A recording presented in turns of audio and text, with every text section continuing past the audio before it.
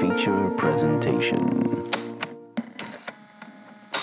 Welcome back to the Untitled Movie Podcast. I am one of your hosts, Matt Rohrbeck, alongside, he's allergic to tomatoes, but he is tomato meter approved, Eric Marchin. Dracula! Turn to the britches and burn to the... Yes, we are, today we are reviewing Marvel Studios' Echo episodes 1 through 3, which all 5 episodes will be available to stream on Disney Plus and Hulu in the United States just in a couple days as you're listening to this. We're going to do a spoiler-free review of those first 3 episodes. But yes, January 9th, all episodes will be available, all 5. So Eric and I have seen episodes 1, 2, and 3. We will be spoiler-free for those 3 episodes. And kind of give you guys our initial thoughts on those 3 episodes. So we're still missing those last 2. We do not have the complete story, but we wanted to kind of give our thoughts before the newest Marvel Studios series drops. We're in an interesting time, Eric, because MCU's in a weird spot. We know this. Like, I just watched What If season 2, which we didn't do a review of because it dropped over Christmas. We got our screeners really, really late. You haven't had a chance to watch it yet. I've watched season 2 of What If. Really, really enjoyed it. But there's been some ups and downs in the MCU. This show specifically is interesting because it is the first branded Marvel Spotlight series, which I understand. It's something I talked to you about. I think of like how to fix the MCU or how you should have done the Disney Plus shows. And I talked about how like the Disney Plus shows and the movies should feel completely different, and they should feel like their storylines are different. They can connect at certain points, but there almost should be like, you either watch all the shows and those have a connected tissue between all of them, or you watch all the movies and those have a connective tissue. You shouldn't have to kind of jump back and forth. So I feel like with Marvel Spotlight, that's sort of what they're trying to say it is by going, well, you don't need any of the previous 10 years of Marvel knowledge, except I mean, you do, except the show uses many characters that are from those 10 years. Yes, it gives you the context of it, sort of all of them, but like it's a weird branding thing that I feel like is very much just branding of being like, well, this is a different thing. And also because Echo is mature rated. So that's something they've really kind of hammered home as well, being like, it's going to be like the Daredevil Netflix series and things like the that. Marvel Knights version of exactly. Disney Plus. So anyways, I wanted to start with that was an interesting thing. But yes, we're going to go over these 3 episodes. We have many, many thoughts. But Eric, how are you doing? Matt, we're talking about Echo. How do you think I'm doing? People are tuning in to find out. That's it, man. I should have wore my Martin Scorsese shirt for this because yeah, I know. It's kind of bad, and it's bad in that direct to video DTV style, and I feel awful saying it like that because there actually are some good DTV movies where those films can be fun if they only have a budget of $5 or $6, but Marvel has the resources to make something grounded and gritty but still entertaining. And this really isn't 5 episodes. This is 4.5, maybe, because the first episode, which we'll be talking about, which I don't think is spoiler per se, but half of it is just a recap of reintroducing Maya Lopez, Echo, but also sort of giving you sort of the highlighted events of Hawkeye, and kind of filling in the gaps of Maya's story of when she was a child growing up in Oklahoma to when her and her father moved to New York and her father sort of falls in with Kingpin. And you're just really watching mostly, the last season of Hawkeye with some footage. Like, it funnily enough reminded me of Silent Night, Deadly Night 2, where the majority of that movie is just re-edited footage from the first film with a Right. few additional new scenes to create, greater interest and possibly, Yeah, more to give a backstory, more sequel. I completely agree with you. That first episode, I remember actually hitting pause at when the show actually sort of starts, which is at like the 23-24 minute mark. Like everything before that is a prologue to much of what you're saying. And I was like, oh, interesting. Okay. That took a while, but all right, let's go. Yeah, this was a huge bummer for me. Like I liked Hawkeye. I liked the character of Echo in Hawkeye. But again, a character that I don't know if we necessarily needed a spin-off series for. And in these 3 episodes, that kind of proved that, in the sense of like there are some moments that I thought we mentioned.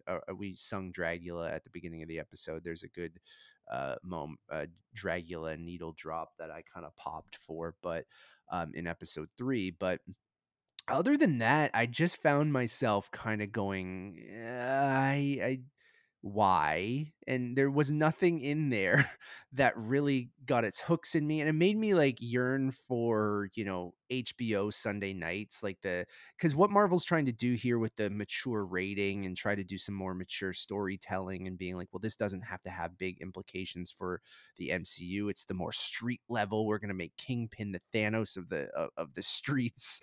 And you're like, Street and Thanos. these are quotes that have come out of people writing about this and stuff like that. And it's going to be Daredevil's return.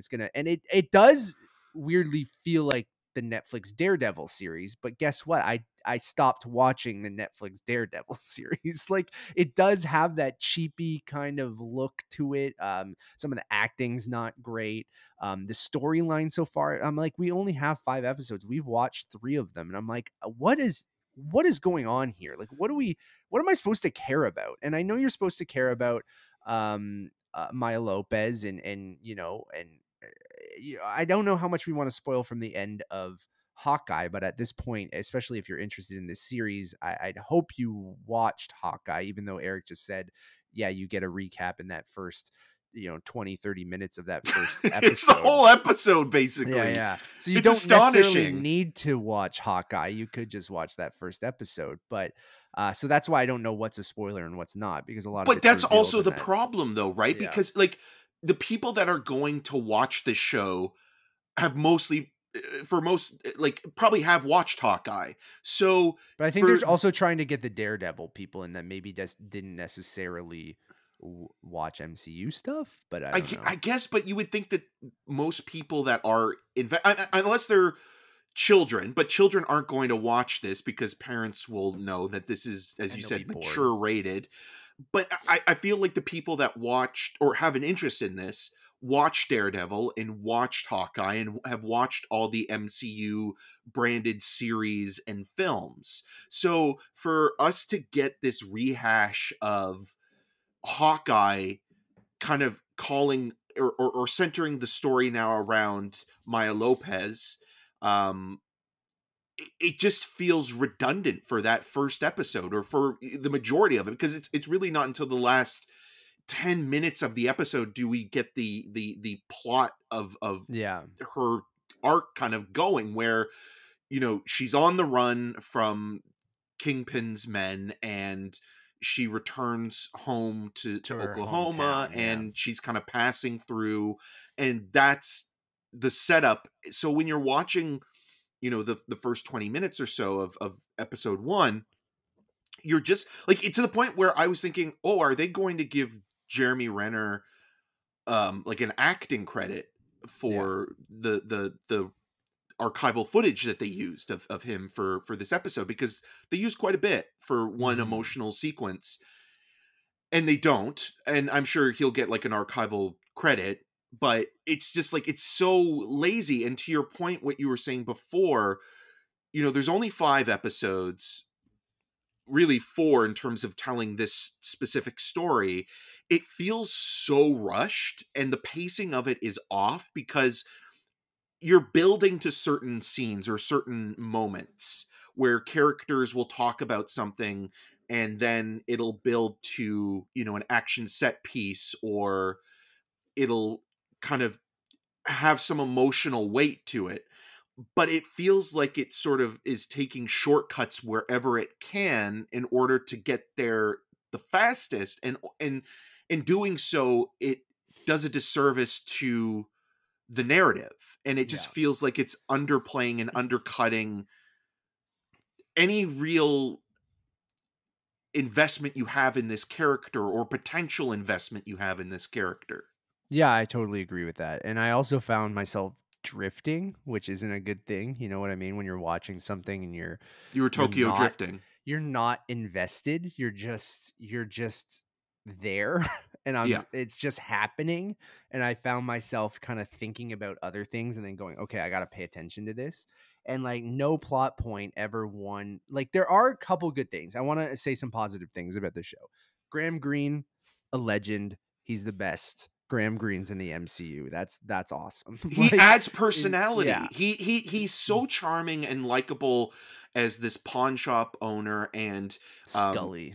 yeah, and basically like he was dating Maya's grandmother, and you know, like the relationship that Maya has with Graham Greene's character is very charming and warm, and it feels real, and it doesn't feel coddled, but there's still something there where you kind of feel like, oh, Maya isn't just simply a villain. She isn't simply Yeah. just, you know, another sort of side villain for the heroes to defeat before getting to the big bad.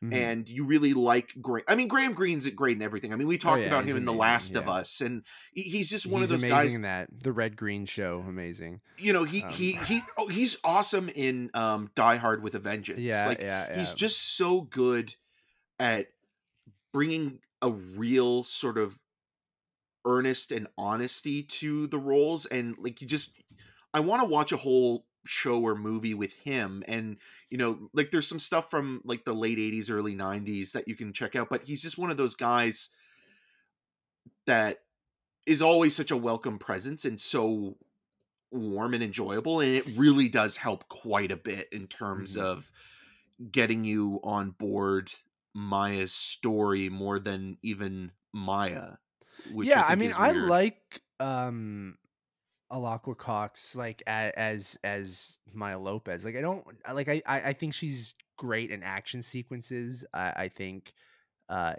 there's a fight against a certain character that I really kind of enjoyed. There's that Dragula sequence. Like whenever the action picks up in this show, Dragula. I felt like the choreography and while the shaky cam sometimes didn't always work for me, like it did pick up, you know, the excitement in the series whenever a good kind of hand-to-hand combat scene happened, but those were kind of few and far between. And then, you know, I like her performance, but I just don't feel like they're giving her enough, even though there's like a lot of exposition to her backstory and everything like that.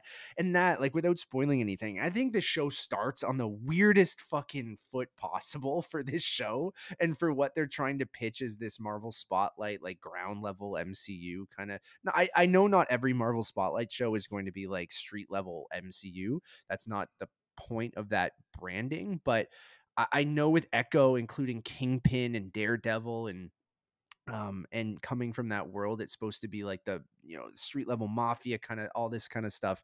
Like the way this show starts and how they incorporate some more supernatural superhero kind of elements, it didn't work for me at all. Like right when the show started, it both immediately I went, do I have the right show on? I'm like, did I click the right thing? And then I immediately I'm like, I don't know if this was ever part of the character's backstory, and even if it was, I'm just like, I don't know if it was the right way to start it, and then how that's incorporated through these 3 episodes and how that's utilized just felt forced to me. I feel like you could have had some of that backstory without it needing to come. I'm dancing around a lot of stuff, but you'll see what I'm talking Well, about. it's also a Like, part of Indigenous yes, representation, right? In but terms of what you're bringing into the story. But I also understand what you're saying, and I agree with you, yeah. because So the what I mean whole is that point of first this is part is supposed. important and I like that backstory, but Yes. adding that supernatural element, superhero element felt weird to me and to a off. tone that's supposed to be, like you Mhm. mentioned, where you have the Daredevils and the Punishers and the Defender realm Yeah. being this kind of low key stakes, but still very human. Maybe a tier even lower than the Nick Fury kind of stuff, where it's mostly just like street sort of centric storytelling. And when you have something that feels like it's out of Eternals, weirdly, like I thought it was a sequence That's out, exactly what I thought, dude. like I thought it was gonna have like something where like one of the Eternals comes in and sort of like talks to somebody, but no, it's really. And here's the thing, like the indigenous representation is important, Yeah. but it also feels, from the point of view of Marvel Studios, Yeah. that it's cultural appropriation, and it's not actually giving anything more than window dressing to it. There are indigenous creators involved in this show, but Marvel itself feels like it doesn't actually want to take the time to really get in that. So it's just giving this pastiche of like, okay, let's get some of these images. And it's as bad as the tourists that come into Graham Greene's pawn shop to buy authentic indigenous sort of artifacts and sort of, decorations and furniture. And when you're watching not only this show, but other Marvel productions that feel like they're getting away from it. Like, you look how long it took for them to get Black Widow made, and to have a solo female, superhero film. It's just incredibly embarrassing that it's gotten to that point. And with this, it also still feels really rushed, where you're watching certain sequences where every episode it seems like, okay, they're going to show you part of Maya's ancestry, in Yeah. terms of where she comes from, but also the past generation, and every generation being connected. It also has a very kind of Assassin's Creed kind of vibe with it, where it's like you become aware of the generations before you, There's no right, or machine you go experience through, but, them yeah. through the present and in the past.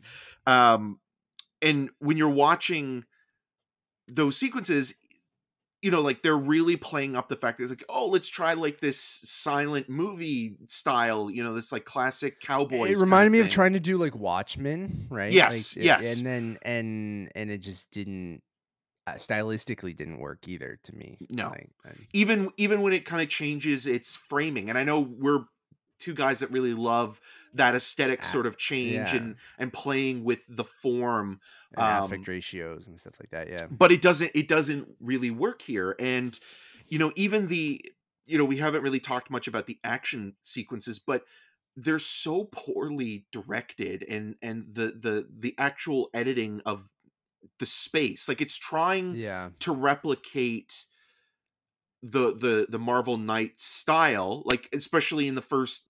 I'm not really ruining anything because people know that Charlie Cox is in this, they've shown scenes, but that sequence where Charlie Cox is introduced as Daredevil is basically like them trying to replicate the Old Boy single take that they did in that one episode, where they're showing you, okay, this isn't your daddy's Marvel. This is, the future of Marvel, where we can be bloodier and grosser and grim. But then also that tonally at times feels like it doesn't work within everything we've seen throughout the MCU already.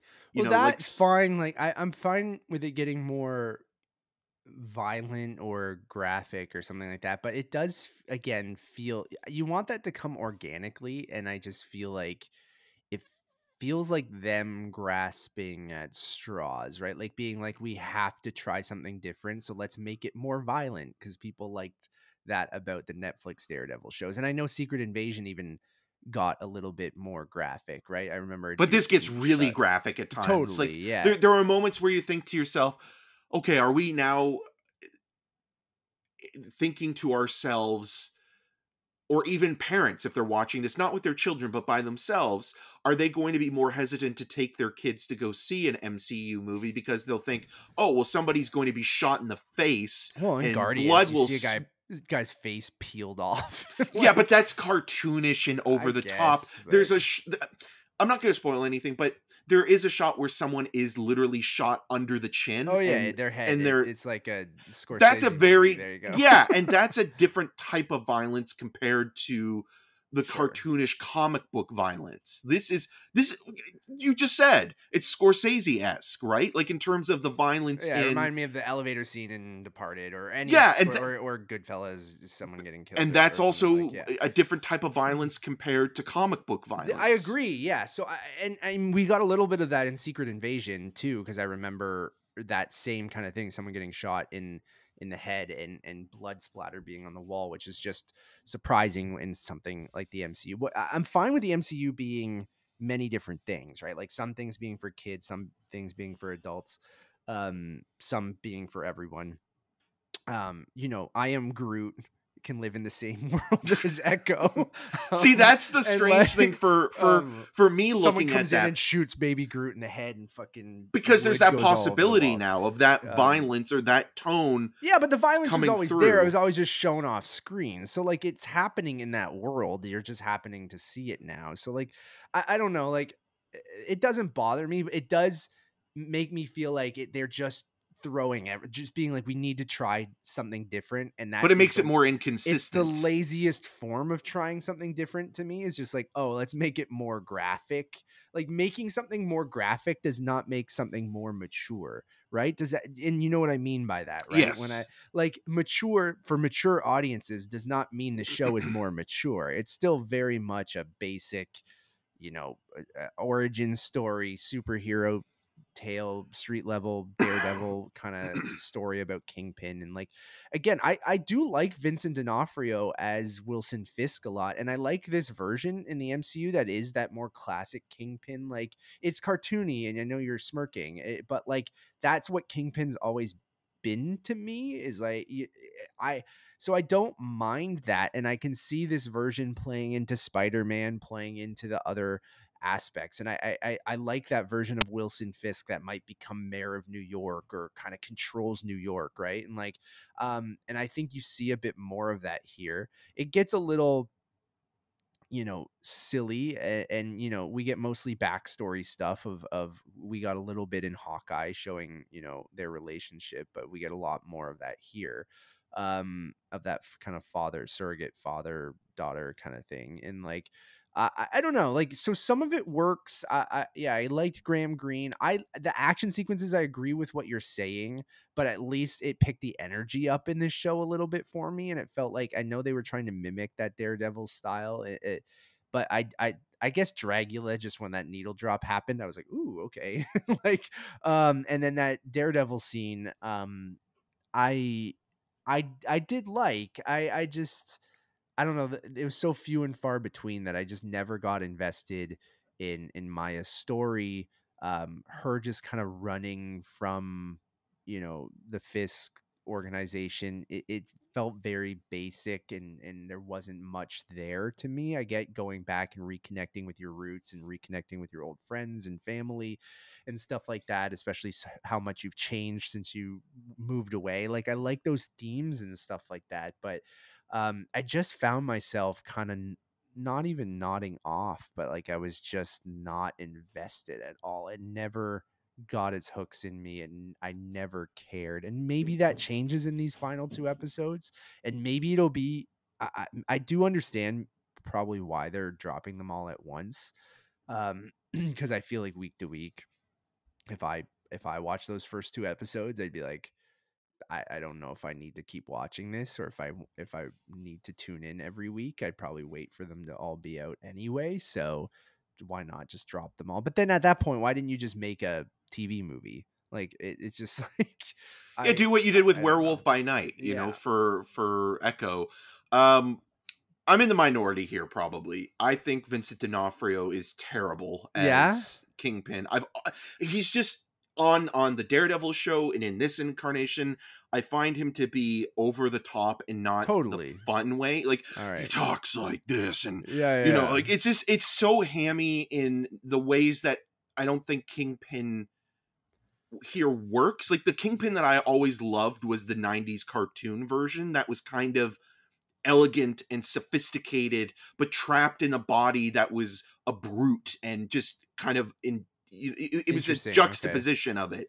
Yeah. And I also really like Liev Schreiber's version of it in Spider-Verse and Into the Spider-Verse. Yeah. But that's what I always liked about that Kingpin, and they tried to do that a bit on Daredevil with like him with the paintings and stuff like that. But there's just something about D'Onofrio's delivery of the performance that's a little too goofy, and I can never take Sure. seriously, even when he becomes threatening. I love D'Onofrio in Men in Black. I think he's amazing in that movie, and I've always liked D'Onofrio, but it's just this role, for some reason or another, I kind of think he's bad. And like, there are other action sequences on this show that really look digital to the point where it also takes you out of it a lot. Like, there's a the show's kind of ugly sequence. looking. Oh, the train sequence awful. It's terrible. And the use of CG and like green screen, I'm just like, I don't get it. It's so, it just stands out more and more now, especially in a show that is supposed to be street level and feels like it should be on location. There's certain times where I'm like, this looks like it's green screened, and I don't know why. Yeah.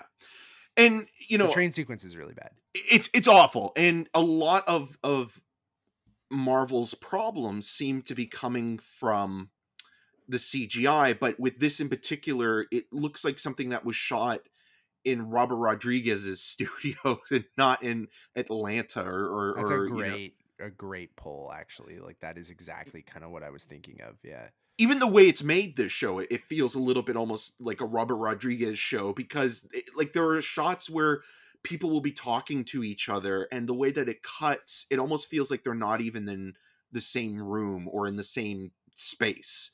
And it's just awkward. And, Alaqua Cox has a presence. I think she could be a great action star. And I'd like to see her get material that's, as good as her presence is. And it feels like there's something there that, this is her first, role. And so, like, you can tell that there's an energy there and an excitement there and something worthwhile, but I don't know if Echo is giving her that. And even with, I think one of the more interesting things about this story arc is the relationship between Maya and her grandmother, and that 20 years sort of difference, in Maya feeling like she was abandoned, basically. And I think there's some there's an honesty to that, and I side with her and I empathize with her, because she feels like her grandmother, basically, just completely, cut her out of her life. And, for the grandmother to feel justified in protecting her community, but instead she pushes the people closest further away from her. And, Maya doing the same thing with her cousin Bonnie, who, she had a very close relationship as a child before she left to New York. You can see the obvious, writer sort of, synergy of that, kind of making like the parallel storylines kind of intersecting at one point or another, as it's going to probably come up.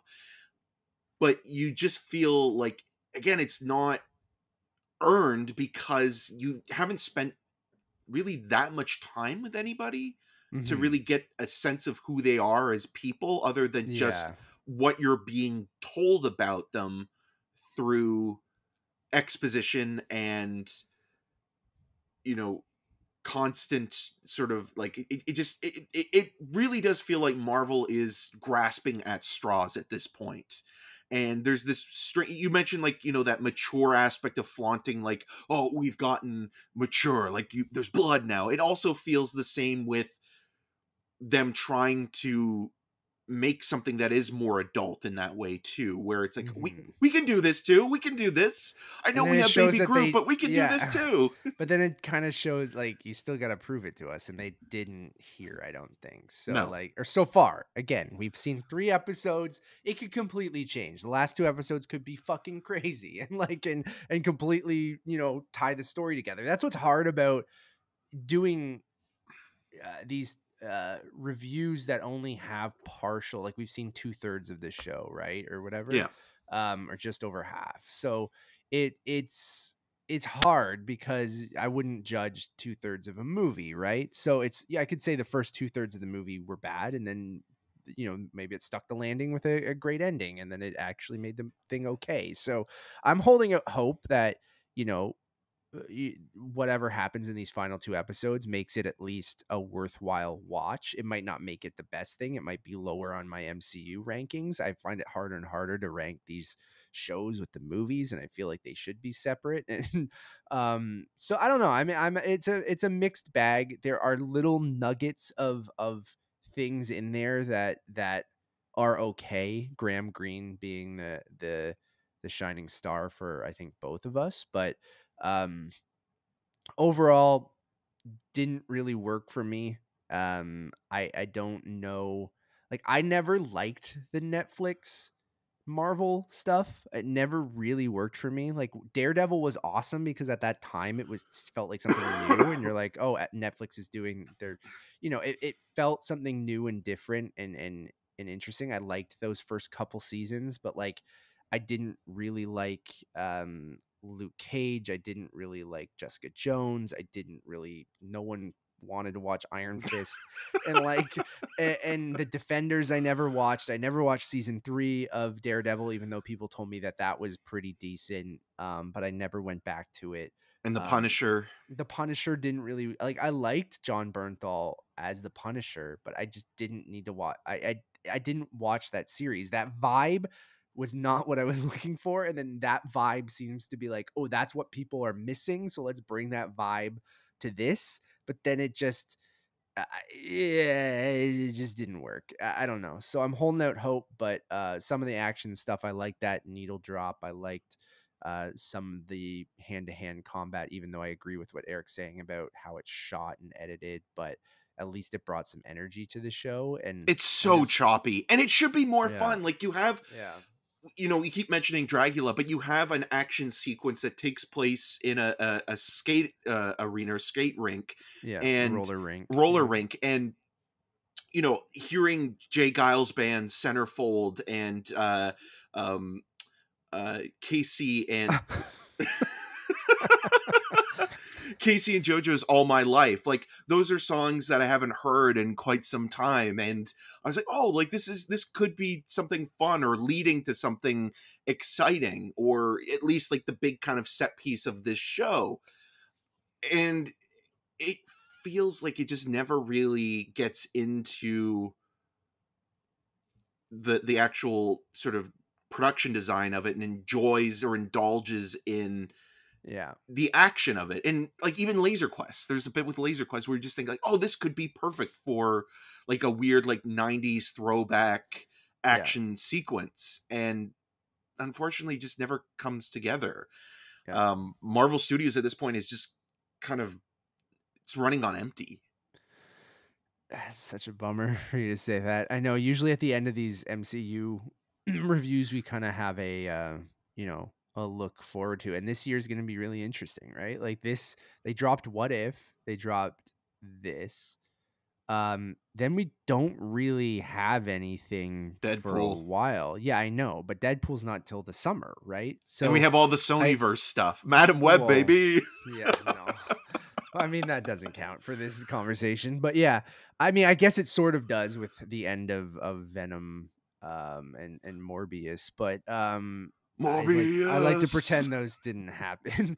So don't we all? I think we're in a good spot to take a break because I feel like we need a break. I feel like Deadpool will be that thing that's going to be uber popular. It's going to have a ton of cameos and throwbacks and kind of almost poking fun at probably how the state of the MCU right now. It'll be fan service, but complete which is fan fine. service. Which is fine. I'm fine with that movie being that. I almost think we need something like that right now. But you know what is great? Loki season 2. Yeah. So that's what I mean, that we're in this weird spot. Like that's just where we are right now. It's like some things are great, some things are not. Unfortunately, they're not hitting at that clip they were hitting of at least consistently being solid, right? Like maybe you didn't love everything, but at least they were, you watched them and you were like, that was pretty good, or at least that was really good. And then some things were fucking awesome if you were into this stuff. but I understand there was always that subsect of people who didn't like the MCU, and superhero stuff was just not their jam. And I finally understood, Eric. Last night I tried to another Disney thing. I tried to watch Percy Jackson last night. So I put on the first episode of Percy Jackson with my wife, and we sat through that whole episode, and we're like, because people told us it was good. Like, people have been saying it's pretty good. So we watched it, and we're like, huh, okay. We turned to each other. We're like, didn't like that, but maybe it gets better. Maybe episode 2, like, we'll give episode 2 a shot. And then I'm watching episode 2, and I sat there and I go, you know what? There was a horseman who comes up, who's a half horse guy. I forget the name of it. Is it what are they called when half person, half horse? Oh, Minotaur? why am No, I that's not a forgetting? minotaur. And minotaurs are opposite, right? But Yeah. anyways, half Horse on guy. top, human. Yeah, on bottom. no, it was man on top, horse on bottom, and A scimitar? Maybe centaur, Centaur, yeah. one of those things. So, anyways, Cinnamon that guy, bun? he walks into frame, and you know what? I had this thing go off in my head where I'm like, I understand why people don't like superhero movies, or I understand why people think the MCU is very silly or dumb or something like that. Where, you know, everyone has different tastes, everyone likes different things. It's ultimately all subjective. You might watch Echo and fucking love it because you love the Netflix Daredevil series and the Netflix shows. You might have liked Iron Fist. It's really all subjective, right? But I sat there and something clued into my head, and I was like, oh, I don't like this. I don't like the fantasy vibe. I don't like half horse people. I don't. So, like, I understand. Like, Ooh. no, you know what I mean by that, I know, right? Like, it's just all like, those half horse it's people out yeah. there. I'm just like, it doesn't work for me. Like, the fantasy that kind of stuff, when a centaur or a minotaur shows up, and I'm like, ugh, I just don't like how this looks. I don't like the tone. I don't like the creatures. So I understand someone watching an MCU thing and being like, it looks bad. I hate the creatures. I hate the villains. I hate how everything looks. It finally, like, clicked with me of being like, I get why people don't like this, but it's ultimately subjective. And then And the oversaturation, I think, like, that's a what big I mean. If we thing got a with million the MCU. Percy Jackson things, then of course everyone. Well, that was the early 80s, right? Because fantasy kind of became a big deal in the early 80s. It's the same thing with the Western when the Western was and big. That superhero thing, right? And now, and I'm sure we'll get to a point where, you know, maybe 20, 30 years from now, superhero movies will be looked back upon and have a kind of nostalgia in the same way that, like, 80s action movies do. Or the Western or anything like that. I don't count them out yet. I just don't think. There will always something be. We need to back off from, but yes, there will always be a place, I think, for the genre because it's proven profitable. But I think the quality of the storytelling, or at least the idea of taking interesting characters and building them up and not exploiting it to the last.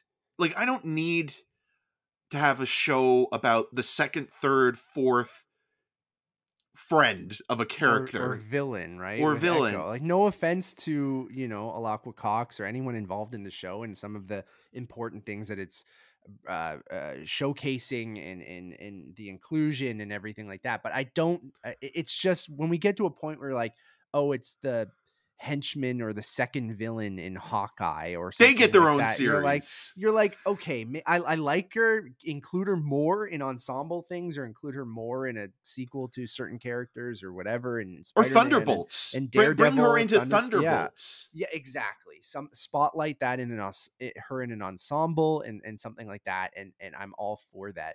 But I this show specifically, I feel like is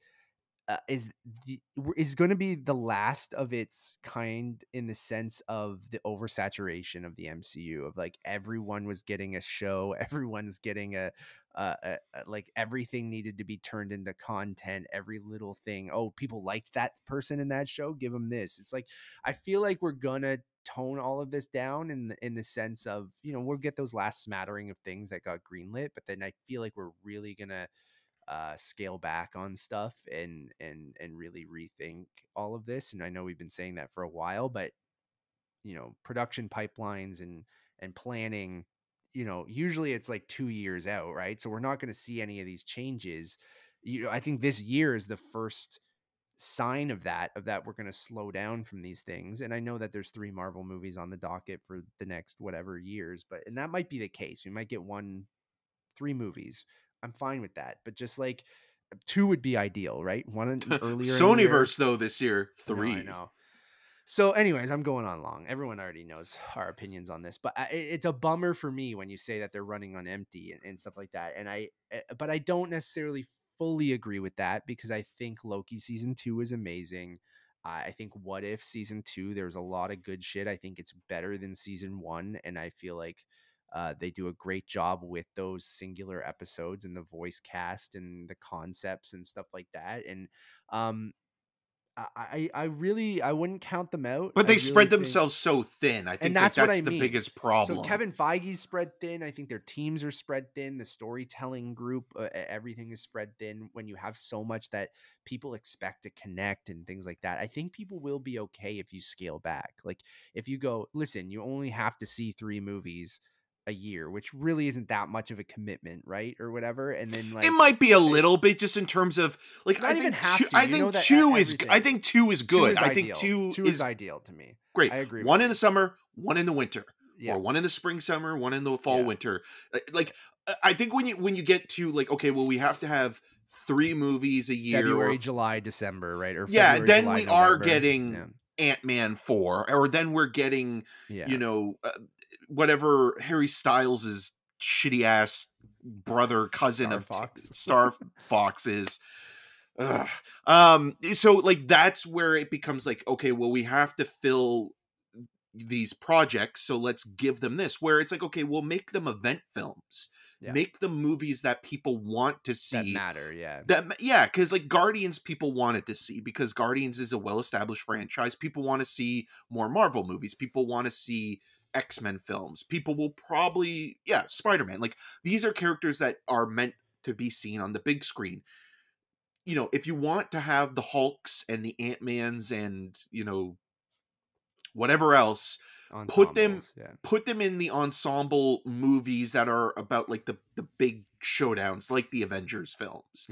Leave it to that. We don't need a whole film or a trilogy of Ant-Man movies. We don't need them show up in other people's movies, right? Like you can have this rotating group of people that all pop up, which you've already been doing, but just maybe let's even trying different things and giving a random character a movie every once in a while is fine, but you can't force these things. And I don't know. I think scaling down is not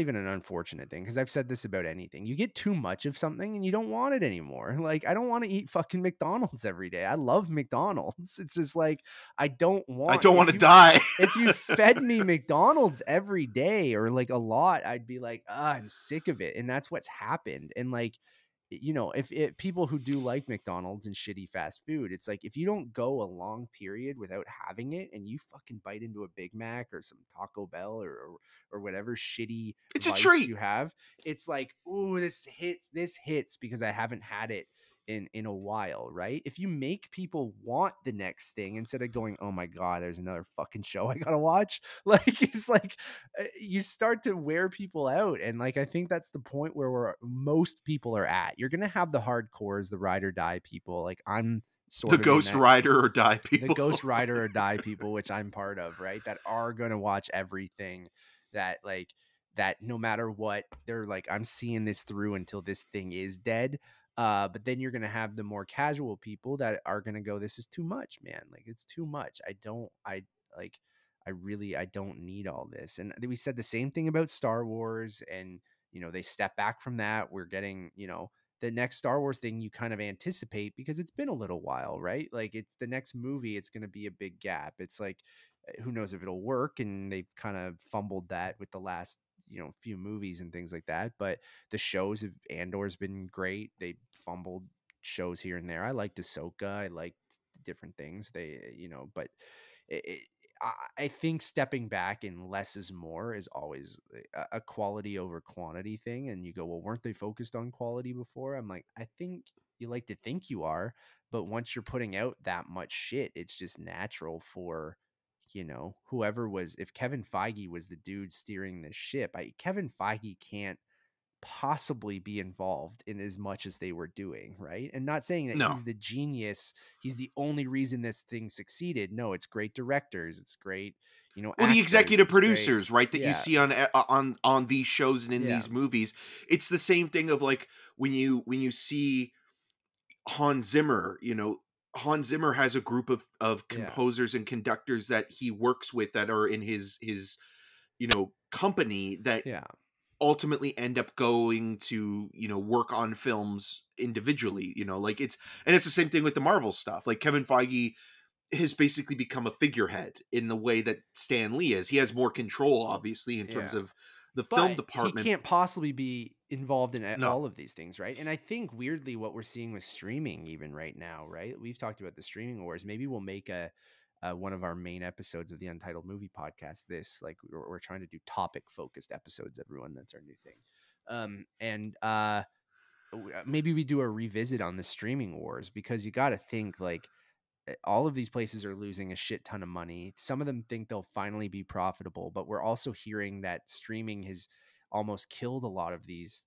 studios because they all got invested so heavily into it, and it's not working for everyone, and it's so hard to turn a profit that you're talking about Paramount and is Paramount Is and it Warner Universal? Brothers Or Warner Brothers, yeah. or Warner Brothers were going to merge, or Universal might buy Warner Brothers, or like other people. It's like these mergers and different things because they're streaming services, and like Disney investing so much into streaming. And I don't think it's like people haven't really loved the Star Wars shows, they haven't really loved the Marvel shows, right? Like and Well, I think outside of that too, like look at the you mentioned fantasy, the Willow revival. Like you've had a yeah, lot of shows Willow, I on know, on Netflix, on Disney Plus, on Max in the US.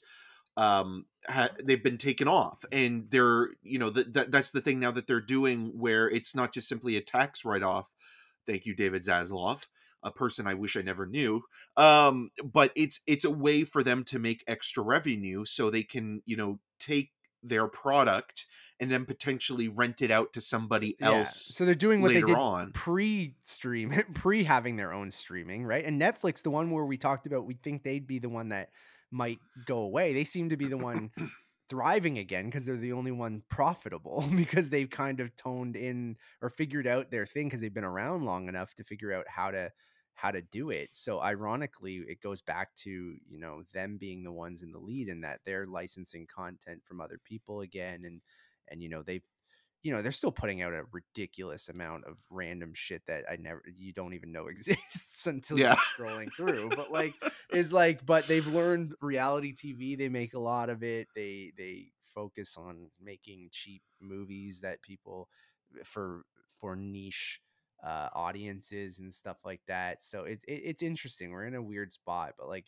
the Marvel shows is, I think, almost what is killed the MCU. I feel like if we just stuck to movies and we didn't have all of these shows, that I don't think we're necessarily in the same spot. But then on top of that, the pandemic, the strikes, like all of this shit, we're in such a weird spot where, right when we were getting out of a pandemic, we went into a strike that lasted 9 months, right? And the pandemic fucked everything up production pipeline wise.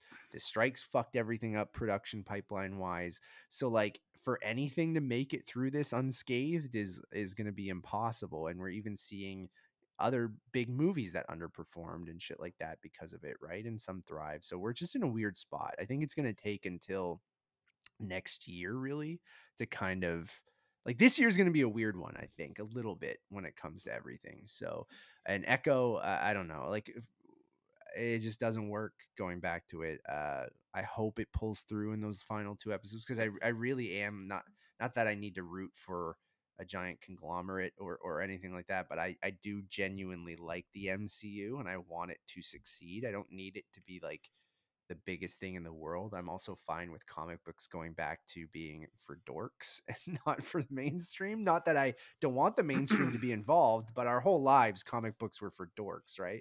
And I'm a dork and I'm fine with it being not mainstream. It doesn't mean that I don't want it to be mainstream, but like if it goes back to being kind of more of a niche thing, I'm also okay with that too, as long as it can survive. And I think it can. I mean, like, we're talking about this, but also, again, going back to Spider-Verse, Yeah. those two films, I think, are the two best superhero movies ever made. And partly why they work so well is because the creativity is there, the Yeah. time is there, the effort is there. You You're can tell not that just everybody, farting it out. no, everybody's that's working on this thing, even though, like, I'm sure you feel the pressure and the constraints, and like you want more time, but it felt like everybody knew they were making something special. And not every movie's going to turn out that way, but at least put the effort into it. And that's what I mean by, Marvel Studios is running on empty, because it just feels like they're spreading themselves so thin that they don't have anything left, instead of, pulling to the side of the road and maybe reassessing the situation and then going to find that next thing that'll inspire them and, gas up again. And it's like they're running on fumes. And you can see that with this show. You can see that with a lot of the MCU series and some of the movies, and maybe not having a through line. And obviously there's going to be some things that will, We're at a reset point for sure. Yeah. I think, right? well, and Because of in more ways yeah. than one, obviously, Yeah. with what's going on with like the Kang Jonathan stuff. Majors, yeah. But yeah, it's at this point where it feels like, oh well, they're obligated, because they release so much every year that they have to keep doing this. And the bigger you expand a company, the more resources you take up, the more time you take up, the more you're considered to, put things out into the world. And the quality of it suffers, because it becomes, quantity over quality. And so that's where Marvel feels right now with a lot of this stuff. But the Spider-Verse movies are incredible, and Loki season 2 was really well done and felt like its own thing. So there are those glimmers of hope for, finding the right creative and maybe the right story, and giving the person time to develop it properly, and not just simply give them, $5 and a week to do it. Because that first episode of Echo, I think, sums this whole series up so far, because it's not even an episode, it's just a recap. Yeah. And you just watch it, And if you need to do yourself, that, what's the then point? Yeah, if you need to do that and be like Marvel Spotlight, you don't need to know everything, but then you have 3 legacy characters show up in the show, like that are Like that's clearly the from most other things. ridiculous like It's walk like- on of a sitcom character who has their spin-off series, but then they Yeah. bring back characters from the main flag show to come on for like the first episode to get people to watch But then it. you're like, you don't need to know anything about the MCU. It's Marvel Spotlight. It's like, well, what? And it's gritty and it's grounded, but we have supernatural elements and tons of CGI, and you're just like, wait, what? No, Exactly. You're telling me one thing, and then now you're going in another direction. It's all over the place. Yeah. So, anyways, reset point for the MCU in more ways than one. I think the future of MCU on Disney Plus. I liked What If season 2, and you're seeing a lot of animation stuff come out for Disney Plus. Like the next shows are, I mean, we have Agatha Darkhold Diaries, talking about another show from a villain that everyone liked, sure, but like, do we need that to be its own show? I don't know. I'm holding out. Like, hopefully it's weird or something like that. I like the cast, but I'm not necessarily after this super excited for it. But you have Eyes of Wakanda, Your Friendly Neighborhood Spider-Man, Marvel Zombies, the next shows that are all slated for this year, and they're all animated. Like, so all 3 of those shows are animated. And is it X-Men in development too? Like X-Men X-Men 97. Sorry, that's also this year. So you have four shows that are supposed to be coming out this year. Agatha's the other one that probably won't be until like probably Halloween, you'd assume, right? Like October. So you only have Deadpool 3 in July there. And then you have from a tour, Sean Levy. Yeah. Then you have these other animated shows, which like Your Friendly Neighborhood Spider-Man, I'm very, very excited for. Eyes of Wakanda and Marvel Zombies, less so, but I'm fine with it. And then you have the other live action stuff with Ironheart and Daredevil that aren't going to come until next year, probably, right? Yeah, because they're we'll talk about not having the creative direction, because Daredevil, There's been a lot of conversations about Yeah, that they're having to be reshooting the whole reshot completely and yeah, they brought rewritten. in the Loki directors, the Moorhead and Benson Yeah. to do I love Vincent D'Onofrio's quote where they're like, "What are your favorite MCU things?" And he said Loki season 2 and Moon Knight, and I'm like, "All right, it's because those directors just got hired on your show." Yeah. I'm like, "All right, cool." Anyways, but then you have like, is Wonder Man ever coming? No. Nova, not gonna happen. Vision Quest, that I'm in for. I think people would be down for a Vision show, but Well, like it's partly because of the WandaVision yeah. sort of road that was paved for it, right? Because even with the Agnes Harkness stuff, it's like all a part of that. So it's like, okay, well, if you have something like, if you're already a part of a spin-off, or you're part of like a main series, then you have a better chance of getting into a spin-off series. But of the stuff that you mentioned, I think X-Men 97 is something I'm actually kind of looking forward to, Oh, totally. especially if they have the original theme song for like Oh, an they opening. will. There's no way that they won't, man. Like a brand new HD version of that. Like I gotta watch like a recap because I haven't watched that show since I was a kid and I don't have the time to like rewatch all of it. But I'm definitely excited for that. And I love the tone and the vibe of your friendly neighborhood Spider-Man, previously Spider-Man freshman year. I love the look of that show, and getting a new animated Spider-Man show, again, going back to the 90s, like that was, I loved that 90s animated Spider-Man show. So to get a new Spider-Man animated that's multiverse stuff, but it is in the MCU.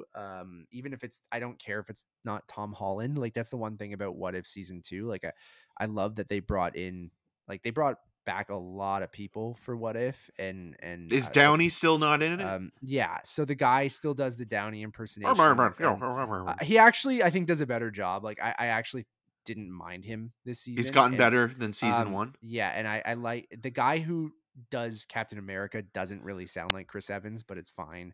And then Lake Bell still does a great Scarlett Johansson, so like it still completely works. But And like you just think it's Poison Ivy. everything else, like everyone else came back, which I thought was pretty surprising. Like Hey man, that um money, that dump truck full of money. you get Kate Blanchett. I'm like, I didn't think Kate Blanchett would come in and do voiceover What's work Lydia for What Tarr If. doing here? Yeah, like that's it. It just seemed very much like there's no way Kate Blanchett's going to do this show, and then she's in multiple episodes, and I was like, oh, okay, great. Actually, speaking of, to finally wrap things up, um, uh, uh, it has an Echo connection too, because Devery Jacobs, who plays Bonnie in Echo, voices Kahori in the second season of What If, and Kahori being a brand new Marvel superhero that they introduce in that show, and is one of, it's a very good episode, and I think uh you guys should all check that out if you haven't watched it yet, at least even that episode, and then the final two, because it kind of all starts to connect in those final couple episodes. But I was like, is there a connection? Like, is she playing? And I'm like, is it like a thing? But I think she just got cast in both of them around the same time. So And anyways, multiverse, right? Like that's the solution you can always say. yeah, I know. Yeah, she's a different version of that character. Anyways, thank you all for listening or watching. We really, really do appreciate it. As we mentioned, kind of on the main show and a little bit here, we've changed up kind of where you guys can find stuff. So you're listening to this, hopefully. If you're watching on YouTube, same spot. But podcast services, all of our conversational reviews that Eric and I do together, like this one, will be on the Untitled Movie Podcast feed. And then Untitled Movie Reviews will be kind of a new thing, probably launching closer to February. It'll be more like if you've ever watched one of Eric's Rogers reviews, Which you haven't. which they definitely have. They're going to be more like that style, where Eric and I are going to be writing reviews. We are going to be doing a voiceover, and kind of those should be between 3 to 10 minutes at the most, right? If we're super passionate, they might be 10 minutes. If it's just a quick little spoiler free thing, it might be 3 minutes, 5 minutes, something like that. Uh, Will Night um, Swim and the Beekeeper yeah. ignite that passion? But you We'll said see, but February, like so I yeah. think I'm aiming for early February to do my Madam Web, first one. baby. I mean, you already do them for Rogers, so Yeah. you're probably more used to doing it. It'll take me a little bit of time, and I'm gonna But that's edit. good too. Like, have fun with it. Like, Yeah, and just I'll edit yours as well. So oh like yeah, it's gonna be a team effort, but that channel will sound different. We're gonna still put them on podcast services if you want that quick little micro 5 to 10 minute episode, but it's going to be mostly a YouTube thing where they'll have B-roll, it'll have an intro, outro from Eric or I, and they'll be kind of focused on probably the bigger movies of the year, and then from me probably the bigger movies of the year, and then from Eric some big movies, the but a lot of esoteric movies of the yeah, year. like yeah. Mainstream Matt and esoteric Eric will kind of split things up throughout that channel. But But then I we'll think keep it's just what we feel passionate about, because I think, like, when I'm writing for Rogers, I love what I do, but like I'm also writing like on a week by week basis where sure. it's new releases. So, sometimes you're writing stuff that maybe you feel like And you're people still might fo- want your opinion on it, but yeah, sure, like, sure, but you're forcing yourself a little bit to yeah. write about something because you're on a deadline, you're watching something, where I think with this, we're writing it from the point of view of, whether it be positive or negative. Because I think, like, Something we want to talk about or review, right? yeah, Yeah. because like I think like what we're trying to do is like cut out maybe like the middle of the road stuff, or at least leave the middle of the road stuff To for this this. show. Yeah, exactly. So this show will be Eric and I, whatever we see that week that we both see, it's just going to be us talking about that movie. It could be Night Swim, could be Beekeeper, could be Madam Web, could be whatever. Although Madam Web might get an individual review, we'll see. But I almost feel like we should do like something on like Sony verse superhero movies, just not even as um like a conversation thing, like a main like show, like a main yeah, show like kind of once thing. Venom 3 or whatever I the think that's a last one great is. again. And talking about the main show, we're trying to do bi-weekly episodes that'll be more The topic Byways focused. episodes. Yeah. So, anyways, those are our changes. This is our first review of the year. Ironically, not a movie. So, that's the state of the industry, baby. You're welcome. It's called the Untitled Movie Podcast, but we might talk about TV shows or video games or music. Who knows? But thank you again. Please go check out our letterbox, which is untitled_movies.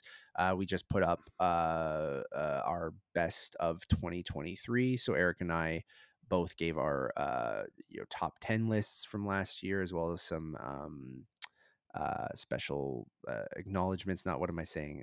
Not special Honorable acknowledgements. mentions. Honorable mentions is the word. Special acknowledgements. And then we'll have our most anticipated films of 2024 very, very soon for you guys as well. So keep an eye out for that over on the Untitled Movie Podcast channel and on YouTube. As always, my name is Matt Rohrbeck. You can follow all of my work around the internet, but mostly at untitledmoviepodcast.com, and follow me on all those social medias at Matt Rohrbeck. And you can find more of my video reviews on rogerstv.com/cinemascene and on all the social medias at EM6211. Until next time. Dragula! Burn through the bridges of bear, through the bridges of rage, at the back of my Dragula. Bye, everybody.